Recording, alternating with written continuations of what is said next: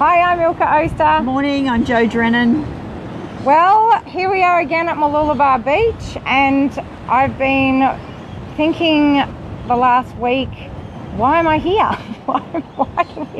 Why do Jo and I come down here early every Wednesday morning and want to talk to you about parenting? Is the thing that we've really latched onto, and it's really something that I've struggled with over my life. It's not something I've found easy, and I go, why do I want to talk to people about something that was so hard and something that I don't actually think I never fitted into this thing of what a good mother looked like. I mean, I was good at pretending on the outside. I was very good at people pleasing, but you know, this is kind of, I suppose why is because that's what I'm really wanting to get the message out there, that even though I struggled a lot and it was very challenging, probably the most meaning came through being a parent. And yeah, what that's about it. you? Neither of us feel, when I think of parenting or mothering in particular, and I think about what society has taught me what mothering means, is around words like nurturing, connection, kindness, caring, through the media, through cards, through fairy tales, that sort of thing. And neither of us feel like we fit that typical role, and have even had the discussion about well why did we have children? And when I think about it, I think it has extreme meaning for me, in that I feel like I really found myself through this parenting process, through like living in close knit with children and with a partner. There's no getting away from that. Like, you can't divorce them. You can't divorce your children, can you? So you know, day in, day out, you are in close relationships with these people, and I think you get a choice to either blame the children for their behaviour and they're just doing all these bad things, or that's when you get the opportunity to look in the mirror, look at yourself, look at all their behaviours that get under your skin, that you're going, that's about them, when actually it's not, it's about ourselves. Yeah, and I think one of the hardest things for me to come down here and get on camera and talk about this stuff is often even the night before. Like last night, I've had some, you know, altercation or some kind of discussion with my child that didn't turn out very well, and I went into my triggers and I got upset, and I think I really do often go, who am I to be, you know, talking about parenting? So it's not that I don't still have challenges, it's not still that I don't struggle, but I have learnt tools in the last 5 years that really helped me to get out the other side of those triggers and struggles a lot quicker, and not stay in them. I mean, I could stay in things for weeks. I could, you know, go over things and judgments and stuff in my head for months on end, and then throw them back at people later. Like I really am am teaching from what I learn, and trying to just be totally, like, to sit in front of this camera and be totally myself.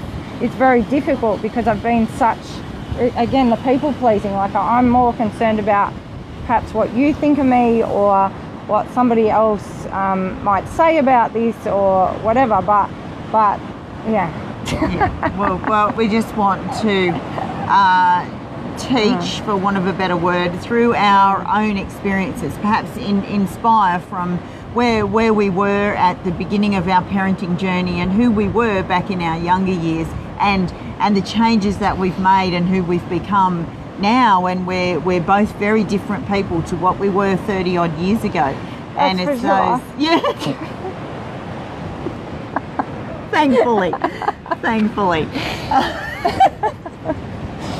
Yeah. So it's about don't stop it. It's about being real, and that we often pretended on the outside, looked like we had our stuff together completely, while inside our homes, but more so inside of us, things weren't going so great for us. But now we live much more meaningful, purposeful lives, and this is part of doing this, the Awakened Parenting programs, courses, workshops.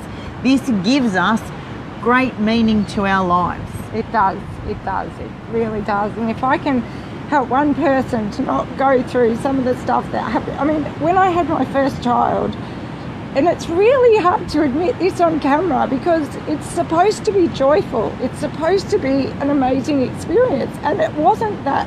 Like a lot of my memory of it now, which I've actually changed, but it wasn't that. And so I do get that it's not always, how it's supposed to be. But if I can help one person to understand that that's usually not about them, it's about something they just haven't faced in themselves, and it really is easy to change. But it does take a lot of courage to actually go inside and start looking at some of your behaviours and some of the thought processes that you're carrying around inside your head, again, normally from things you've experienced in childhood, and really going in and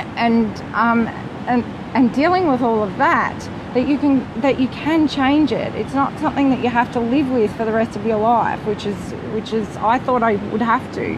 I just thought that was me. Me too. But it's not just you. There's always reasons why you do the things that you do, and that you are the way that you are, and they can change.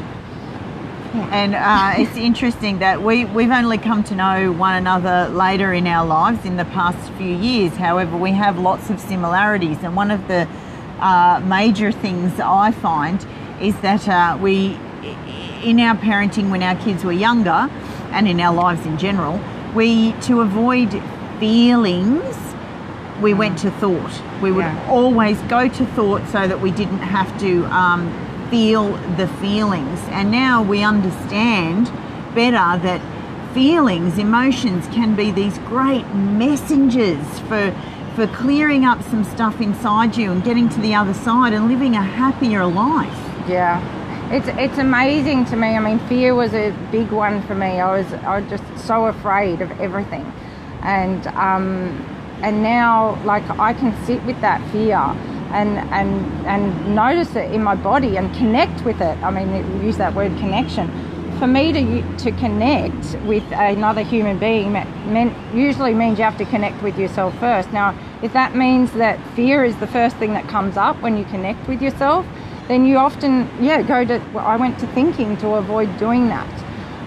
But once you do understand how to connect with that fear, know that it's really like not your enemy. It's not something you need to hate, or that you can love that fear and that you can make peace with that fear, then your whole life, it turns around. Like it's just the most incredible thing, and that's what I want for everybody on the planet to be able to experience. Yeah. So, and doing our Awakened Parenting courses, we're possibly the only course out there who won't actually give you any parenting advice. That is not what it's about.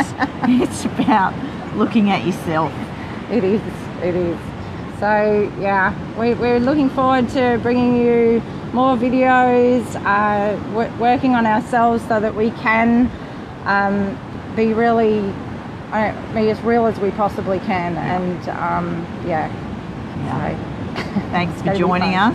And we'll see you again next Wednesday at Boulevard. And inspire your children and inspire someone else today. Yeah. By being yourself. Absolutely.